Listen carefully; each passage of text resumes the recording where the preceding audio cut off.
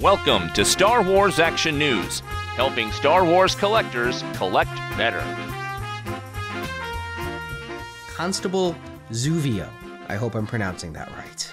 Now, this is a character I've done Google searches. I'm straining my brain for the trailers I've seen. Unless this is on one of the new TV spots that just aired, we've not seen any image of this character. There's a little bit of art out there. I can't even tell if it's fan art or official art.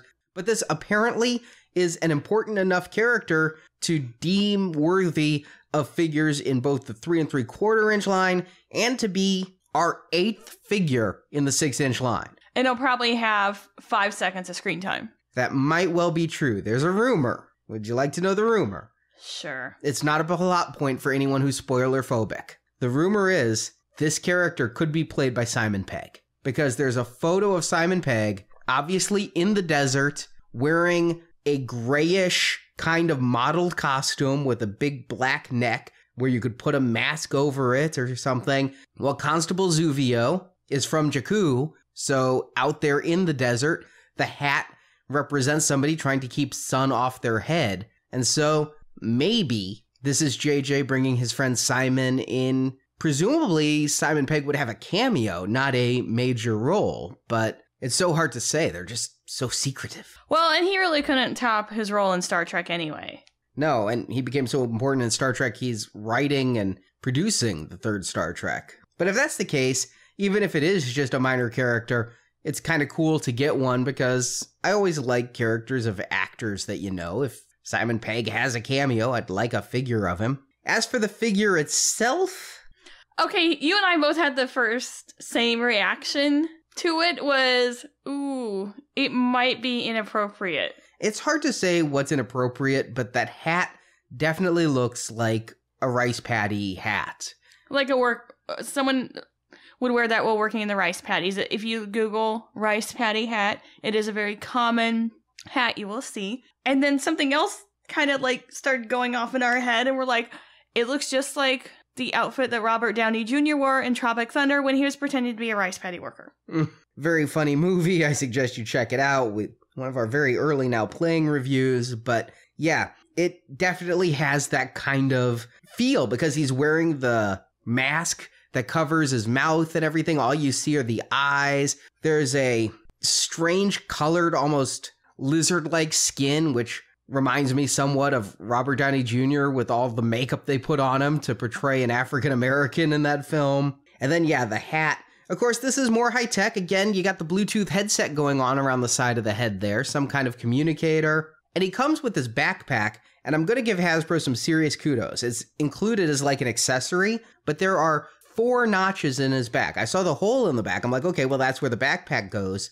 But there's 2 notches on the side and 1 at the top to make sure this thing is fit entirely right. So it's on there slightly crooked, apparently. It's supposed to be slightly crooked and looks like it attaches in multiple places. Like there's holes in his outfit where the straps would go underneath. Now I'm trying to peer up his outfit. It doesn't show much. You can't see above the waist below the plastic robe he's in. And because of his outfit, that restricts a lot of movement. The robe hanging down, you can't do a whole lot of thigh movement or waist movement. You can kind of twist his waist a little bit. His head was also really hard to turn, but once I got it going, it does pretty well. I kind of am impressed that the head is double jointed. It's a ball jointed head, and then there's also a swivel on it to look up and down really well.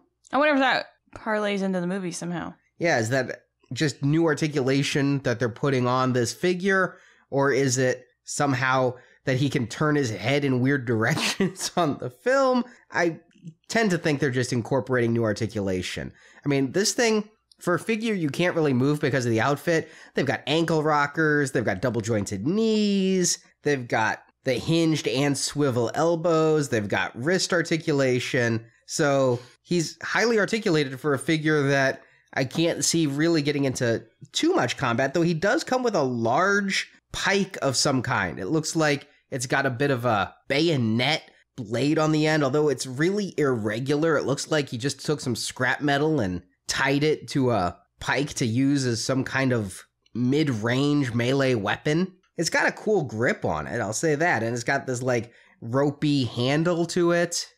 It's so hard to judge a character I haven't seen in the movie. I know, that's the tough part of doing this. Fortunately, we're near the end of having to do this.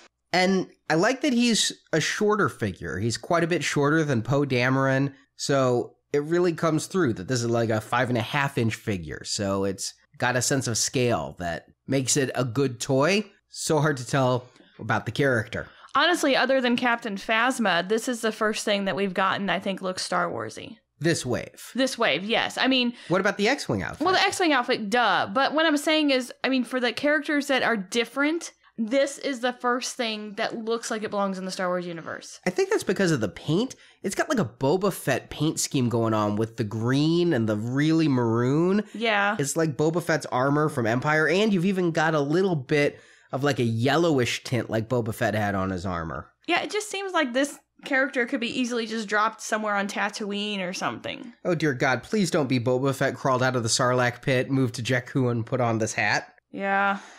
Thanks for ruining that. If I haven't mentioned I'm spoiler free, I'm sure that's not the case. Boba Fett became a constable and changed his name to Zuvio to hide from the rebellion. And he was really tiny. You heard it here first. Thanks for watching this video. You can see full episodes of Star Wars Action News with more collecting news and reviews at swactionnews.com. We also have thousands of toy and collectible photos in our photo gallery. If you enjoyed this video, please subscribe to our YouTube channel.